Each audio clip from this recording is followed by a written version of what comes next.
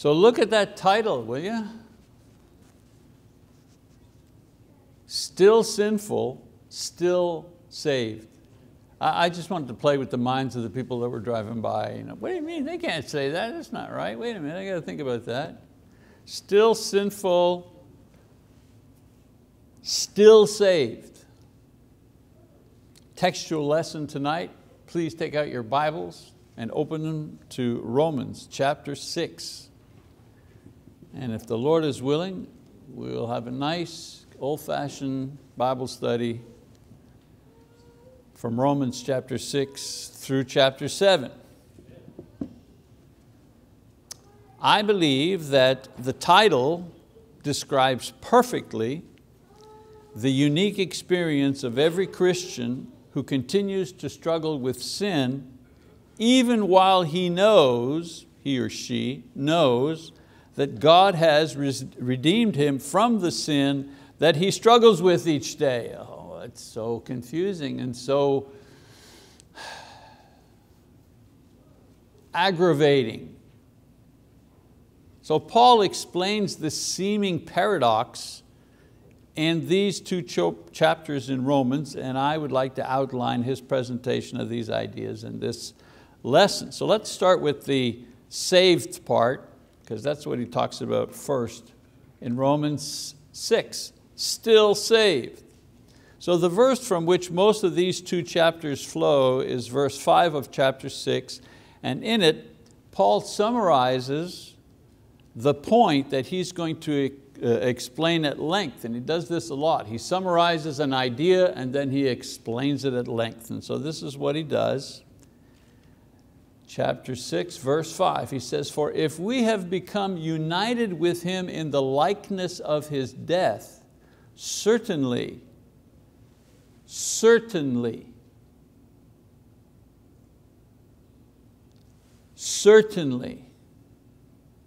no doubt, certainly we shall also be in the likeness of his resurrection." That's the summary statement. Now he's going to unpack this in the verses to come. Simply stated here in this verse, if we share his death, Paul says, we will share his life. The verse puts forth this idea in a propositional form. It says, if we are united in the likeness of his death, then we will be in the likeness of his life. Now there have been many scholars who have tried to marginalize or mysticize this passage to make it mean that we somehow symbolically die and somehow we symbolically live. But for those who struggle with sin and death, this symbolism is not very comforting. If I'm on the edge of death, I don't want symbols. I want reality. I want certainly. I want certainty, not just symbolism. So Jesus' death and his resurrection and life were real. He didn't come here symbolically, he actually came. It's historical, right? Paul tells his readers that those who experience Jesus' death and life experience no mere symbol. They experience the true death and the true life of Christ. Otherwise, our religion is no more than just ceremony and tradition and religious exercise and symbolism. And some people are happy with that. They're happy with that. Symbols, ceremony, give me lots of it and make it as fancy as you can because I like ceremony and I like symbolism. But I don't know about you, but I want more than ceremony and symbolism in my religion. So in the verses surrounding this particular one, Paul explains the death and the life that we share in Christ Jesus, and he begins with the death. In chapter 6, 1 and 2, he says, "What shall we say then? Are we to continue in sin so that grace may increase? May it never be. How shall we who died to sin," there's the death, "still live in it?" So he begins by responding to a question that one might ask concerning what he has said in chapters 4 and 5. Someone might ask, well, if we're saved by grace through faith, what stops me from sinning, knowing that grace abounds for sinners? In other words, God's grace is covering my sin all the time. Why shouldn't I just go out and sin? Because there's plenty of grace to cover. As a matter of fact, for every sin I have, God has more grace. Can't lose. And so Paul's answer is that for those who have accepted grace, sin is no longer an appealing option. That's the thing. Only someone who has not experienced the grace of God would bother to ask a question like that. In answering the question, however, he opens up a new page of thought by introducing the idea of our own death to sin. He's already explained how Christ died for our sins. Now he's going to show how we die to sin. And so we go to Romans chapter 6, verse 3 and 4. He says, "Or do you not know that all of us who have been baptized into Christ Jesus have been baptized into His death?" So how do we experience His death? Well, he says it right here. All those who have been baptized into Christ Jesus have been baptized into His death. No need for me to go to a cross somewhere. No need for me to say, Marty, on Monday you'll crucify me up, and then on Tuesday or Wednesday I'll crucify you up, so that we will know the death of Jesus. Because Paul explains, when you are baptized, you are experiencing the death of Jesus. Therefore we have been buried with Him through baptism into death, so that as Christ was raised from the dead through the glory of the Father, so we too might walk in newness of life. So we share, experience, and become united in the likeness of Jesus Christ's death through baptism. This is a metaphorical concept that describes a true experience. Jesus' death is real, it's physical, it's historical. However, it's spiritual, meaning its unseen, immaterial, supernatural purpose was to pay for our moral debt of sin. So think for a moment. You have a physical thing, the death of Jesus on the cross. That's a physical thing. You have a physical thing accomplishing a very real and tangible but unseen thing, which is forgiveness of sins. Can you see forgiveness? Can you see it? Can you touch forgiveness? Of course not. We know it's a very real thing, but it's an intangible thing. And so forgiveness of sin is the intangible but unseen thing that we receive from Jesus Christ. Well, in the same way, a Christian's baptism is real, it's physical, it's historical, but its spiritual and very tangible purpose is threefold. Number one, it causes us to share metamorphically His death. In other words, I share the death of Christ through baptism. Why? Why is it this way? Because God has made it this way, that's why. Two, it unites us to Him spiritually. Well, how does that work, that unites us to Him spiritually? Well, because God made it that way, that's why. And three, it causes us to experience His life, a physical thing through which we experience spiritual things. Why is it this way? Because God has made it this way, that's why. And so in verses 1 to 4, Paul explains how we share in His death, and that is through the act of baptism. And in verse 5, he continues to explain that this union also permits us another experience, and that is His resurrection and His life. And in verses 6 to 23, he describes the details of this life. First of all, he talks about the why we live. He says, knowing this, that our old self was crucified with Him in order that our body of sin might be done away with, so that we would no longer be slaves to sin, for he who has died is freed from sin. Now if we have died with Christ, again, how did we do that? Through baptism.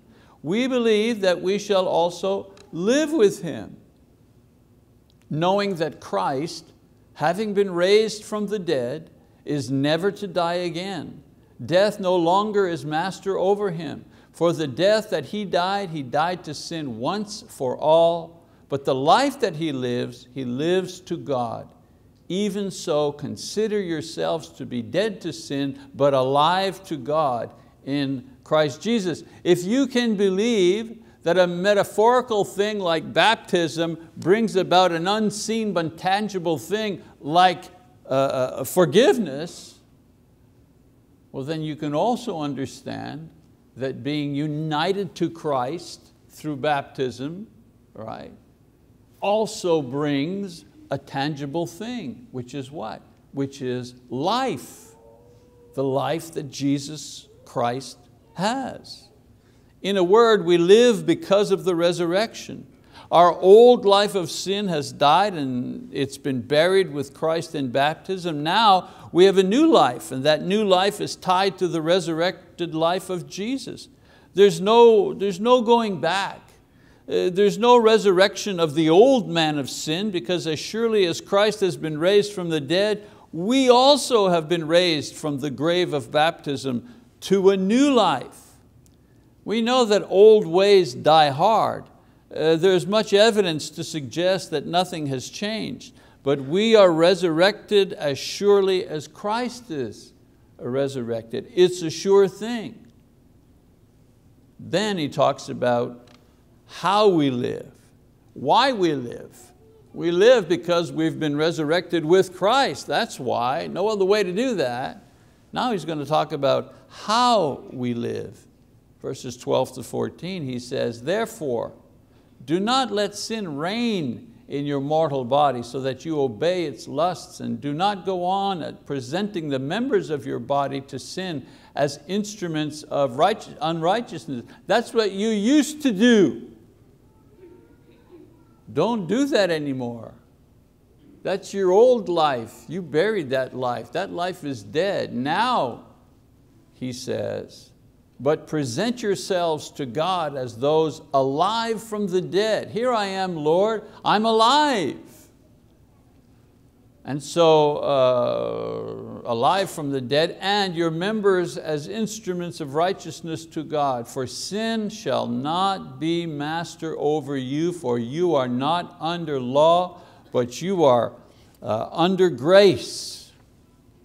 So if we are resurrected, if we have this new life, how will we survive in this sinful body? Paul tells his readers that in baptism a very real and important change has taken place, but his readers see the same sinful flesh before them. How will they live this resurrected life that Paul is talking about while they're still in this sinful body? His answer is, the law no longer is the active ingredient in your spiritual lives. Grace is now what empowers them. While they were sinners without Christ, the only spiritual source of power working in their lives was the law, and its only purpose was to convict them of sin. The new life has introduced a new spiritual power, and that is the power of grace. While under the influence of grace, they will now be able to overcome sin in their lives, and despite their failures, they will be acceptable to God. The new life is possible and is essentially different than the old life because it is powered by God's grace and not the law. So what then is the substance of our new life? I know what the substance of my old life was, sin and death. But what's the substance of my new life? Well, the first thing is righteousness. Righteousness is the substance of your new life. The substance of life lived under the power of the law had two elements, sin and death. The substance of the life lived under the power of grace also has two elements. One of them is righteousness. Paul describes this in chapter 6:15. He says, what then? Shall we sin because we're not under law but under grace? May it never be. Do you not know that when you present yourself to someone as slaves for obedience, you are slaves of the one whom you obey, either of sin resulting in death or of obedience resulting in righteousness? But thanks be to God that though you were slaves of sin, you became obedient from the heart to that form of teaching to which you were committed. And having been freed from sin, you became slaves of righteousness. I pause here simply to say that you are slaves of one or the other. You're either a slave of sin or you're a slave of righteousness. There's no in between. There's no, well, I'd rather not choose. No. Because if you're not a slave of righteousness in Christ, then you're a slave of sin, except you may not be aware of that. But that's the reality of your life. So he says, just as you presented your members as slaves for impurity and to lawlessness, resulting in further lawlessness, so now present your members as slaves to righteousness, resulting in sanctification. So grace enables us to express our righteousness in two ways. First, it empowers us to overcome sin, which changes our physical lives and helps us to provide a witness to unbelievers. In other words, we become Christians, we become better people, we become righteous people. We become people who are thirsty and hungry for righteousness. And that appeals to other people. It's not just demonstrating to other people that we do good works, which is a good thing in itself, but it's also them seeing in us the hunger and thirst to do what is right, to do God's will, to know what Jesus Christ wants from us, and with all of our heart and strength to want to do that. When somebody observes you being like that day in and day out, that has an impact on them. They're saying to themselves, there must be something going on in that person's life, because they want different things. They hope for and thirst for things that they didn't before. And then grace also provides confidence for salvation in that God offers us Christ's perfect righteousness as our shield against the law. Grace improves our physical lives and it guarantees our righteousness before God, which enriches our spiritual lives as well. And then we have eternal life. Remember I said there were the substance of our new life. One is righteousness. The other one is eternal life. Paul says the following about this. He says, for when you were slaves of sin, you were free in regard to righteousness. Therefore, what benefit were you then deriving from the things of which you are now ashamed? For the outcome of those things is death. But now, having been freed from sin and enslaved to God, you derive your benefit resulting in sanctification, and the outcome, eternal life. For the wages of sin is death, but the free gift of God is eternal life in Christ Jesus our Lord. The old life of sin resulted in shame, condemnation, and death. The new life leads to righteousness. It leads to eternal life. Eternal life is not simply a never-ending life, but also a life that has a certain quality as well. Although Paul does not describe it here, eternal living is living with God, is living in joy, is living with peace and love, is living with never-ending sinlessness. I think it's the thing that I desire and look forward to the most in going to heaven. I hear people say, boy, when I get to heaven, I'm so anxious to ask Moses, what was with your brother building that stupid calf, and get Moses to give me the scoop. I don't care. I don't care what got into Aaron. I don't care about that. I want to live and exist where there is no sin. And I don't just mean no sin in me, sin in you. Because you're tired of me because of the sin in me. And I get tired of you for the very same reason. And I want to be in a place where there's no sin in me or in you. There's no hint of sin, no threat of sin, no danger of sin. It will never appear again. And this is what Paul is talking about, one of the qualities of eternal life. And so with this new life with Christ is not simply a theological principle for Paul. It's a tangible, discernible experience, and he describes the experience of that new life as something that is real and seen, as the resurrection of Christ is real and seen, and something that is visible not only in the righteous living it produces in the ones who possess it, but the confidence that these people have in facing death.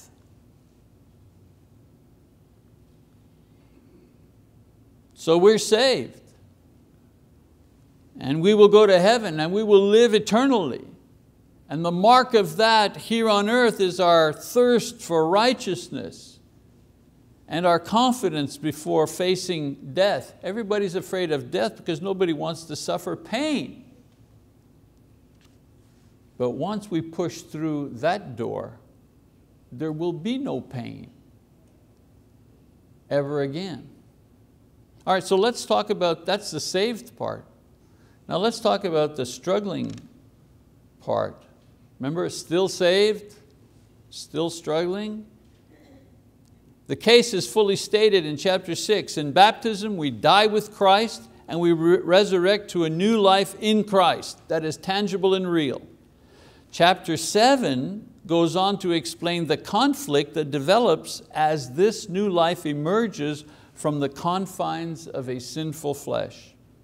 There's long been a debate whether Paul is speaking of his former life here or if he's describing his present life as a Christian. There are sincere arguments for both sides. However, I believe that Paul is speaking of his present life. He's talking about what he's going through now. And I believe this for two reasons. First, the entire section deals with the new life that one experiences upon being buried with Christ in baptism. And Paul is continuing his description of this new life.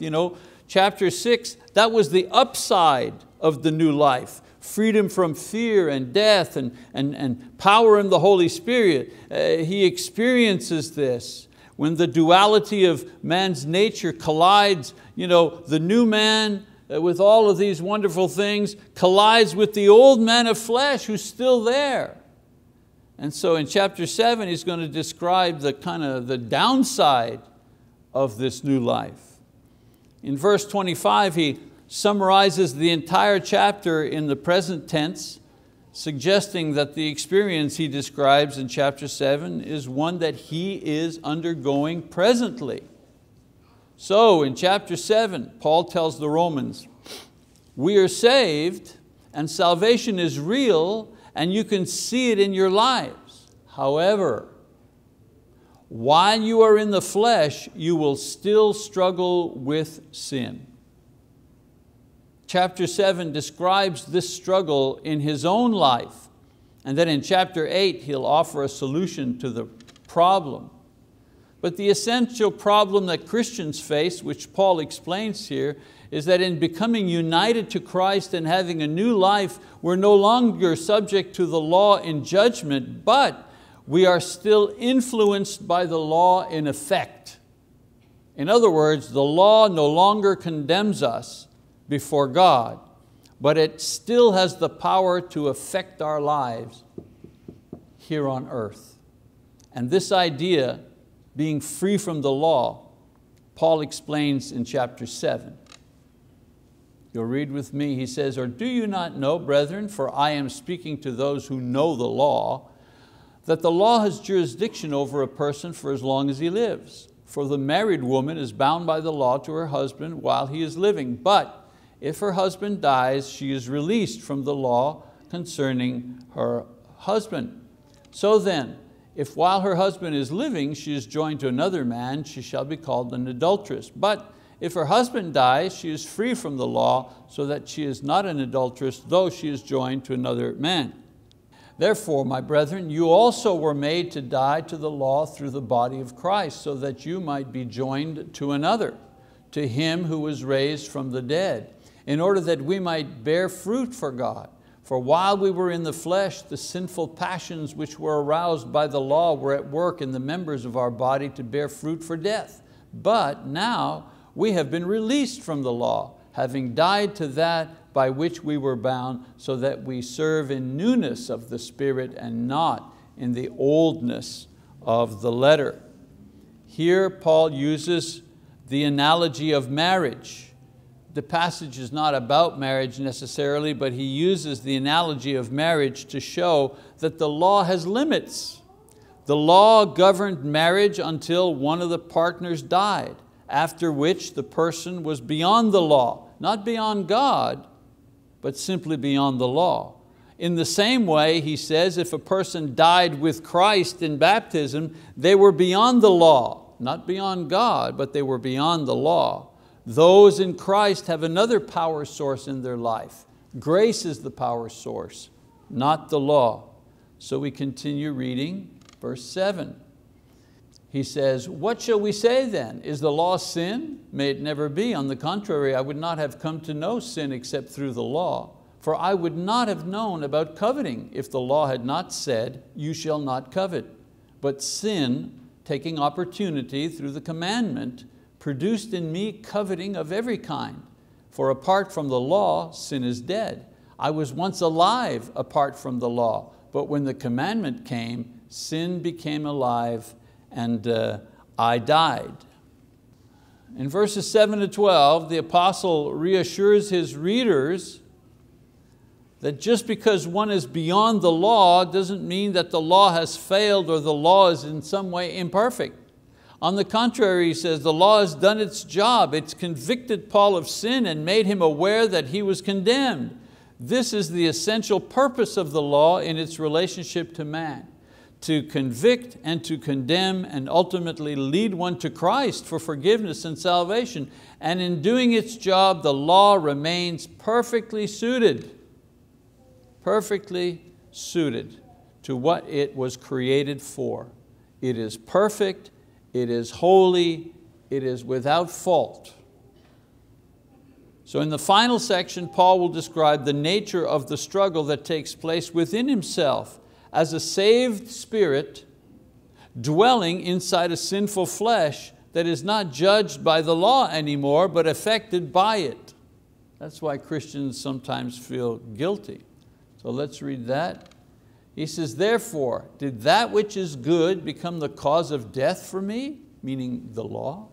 "May it never be. Rather, it was sin, in order that it might be shown to be sin by affecting my death through that which is good, so that through the commandment, sin would become utterly sinful." Well, first of all, there's another rhetorical question which asks, how can something good and holy, the law, How can something good and holy cause death? Paul answers that it is sin that causes death. The law merely exposes sin by holding it up to the light of perfection and condemns it by revealing God's response to sin. The law does not cause the suffering and death experienced by the flesh. The law is a diagnostic tool used by God to show us what does cause life's misery, and that is sin. I'll give you an example. An X-ray does not cause or cure cancer. It only reveals the cancer that you suffer from. And when it's revealed, there's even more anguish and suffering because now you know what you have and you're afraid. The law works in the same way. It reveals what you have. And once you see what you have, what sin you have, it makes you sad, it makes you afraid, it makes you nervous, it makes you fear the judgment that will come. And so in 7, verses 14 to 17, he says, "For we know that the law is spiritual, but I am of flesh, sold into bondage to sin. For what I am doing, I do not understand. For I am not practicing what I would like to do, but I am doing the very thing I hate. But if I do the very thing I do not want to do, I agree with the law, confessing that the law is good. So now no longer am I the one doing it, but sin which dwells in me." And so Paul explains the struggle from a personal perspective. He notes several things about his struggle. First, the essential reason for the struggle is that a regenerated spirit dwells in a sinful shell of a man or a woman. That's the problem. Number 2, the regenerated spirit recognizes and desires to practice the law, but the sinful flesh undermines any attempt to do so. The spirit says, I'm going to do this good thing, or I'm going to stop doing this bad thing. Yeah, that's what I'm going to do because that's going to please the Lord. And the flesh says, oh, no, you're not. Over my dead body, you're going to do that. And so the struggle begins and continues. And then thirdly, what makes the struggle so painful is that a Christian is aware of this dichotomy at all times. At all times, a Christian is aware that this struggle continues within him or her. When he says, Paul, when he says that he is no longer the one doing it, Paul does not reject personal responsibility for his sins because of his struggle. He means that when he sins, he has failed to do what he really wants to do, which is obey God's law. Sin is a victory of his flesh, but not his spirit. It is still his flesh, however, that he has to deal with. So we read from verse 18 to 23. He says, "For I know that nothing good dwells in me, that is, in my flesh, for the willing is present in me, but the doing of the good is not." Imagine, this is the apostle speaking. He's talking about his present life condition. "For the good that I want, I do not do, but I practice the very evil that I do not want. But if I am going to do the very thing I do not want, I am no longer the one doing it, but sin which dwells in me. I find then the principle that evil is present in me, the one who wants to do good, for I joyfully concur with the law of God in the inner man. But I see a different law in the members of my body, waging war against the law of my mind and making me a prisoner of the law of sin which is in my members." And so in these verses, Paul describes the outcome of his struggle between the regenerated spirit and the flesh. He sees clearly the desire of his regenerated spirit to do God's perfect and holy will. And also he sees clearly his sinful flesh's unwillingness to respond. The struggle brings to light the opposite forces in his nature. He also sees clearly which of the two has the preeminent position. It is his inner man, he says, his spirit, his regenerated self that wills, that recognizes, that delights, that desires to do God's will. The flesh is a pawn. The flesh is a force. The flesh is a resistor that frustrates these desires, but it is not the dominant force in the Christian's life. He concedes that this struggle will continue throughout his lifetime. That's why he says he's a prisoner of it, and he must accept the situation. The final verses summarize what he has explained in the last couple of verses. He says, "Wretched man that I am, who will set me free from the body of this death?" And so this is an impossible situation, a wretched one, to be continually denied the desire of the inner man by the sinful influence of the flesh.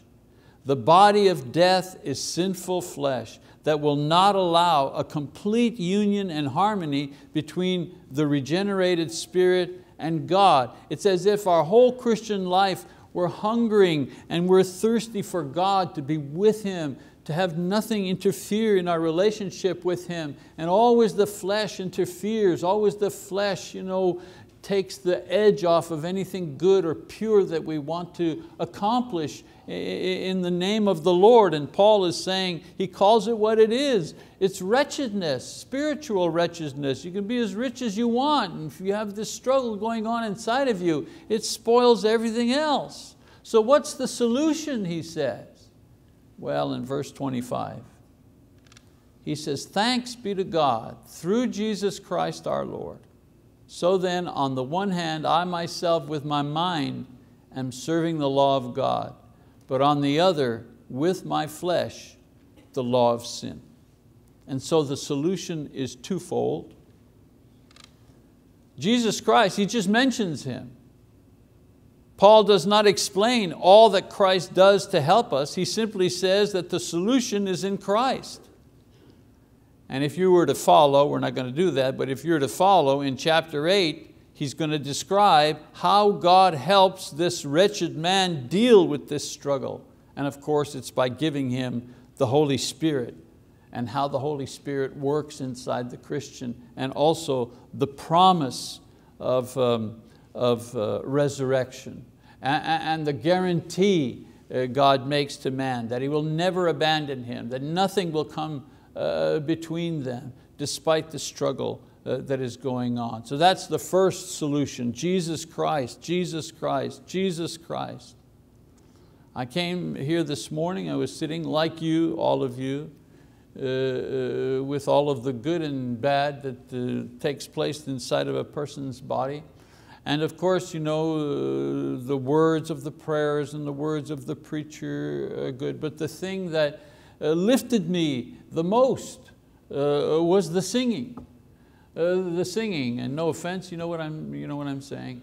The singing was just heavenly. To hear the women, the sisters' voices rise above, it was heavenly. It lifted me in a way that no physical thing or no medicine could lift. There are spiritual things that go on at the worship service that those who don't avail themselves of our services miss, that they lose forever. They never have the chance to experience. And so the first solution is Jesus Christ, and then the second, I need to move on, I know, is acceptance. The struggle is painful and it's frustrating, but it is easier to bear once it is accepted for what it is. I know what's going on. I know my spirit is still in charge. I know one day I'll be free. So Paul explains simply that as a regenerated man, he serves God honestly and sincerely with his spirit. And when he sins, the flesh is responsible. This is not to absolve him of responsibility, but rather to confirm the existence of both entities and which one influences his obedience and which his disobedience. And so, to summarize, from this then are several lessons we can draw from these two chapters that can be applied to our own lives. I leave you with the lessons and the sermon is yours. Lesson number one, this is every Christian's struggle. Do not think that Paul was unique or that his struggle was more intense than the average Christian today.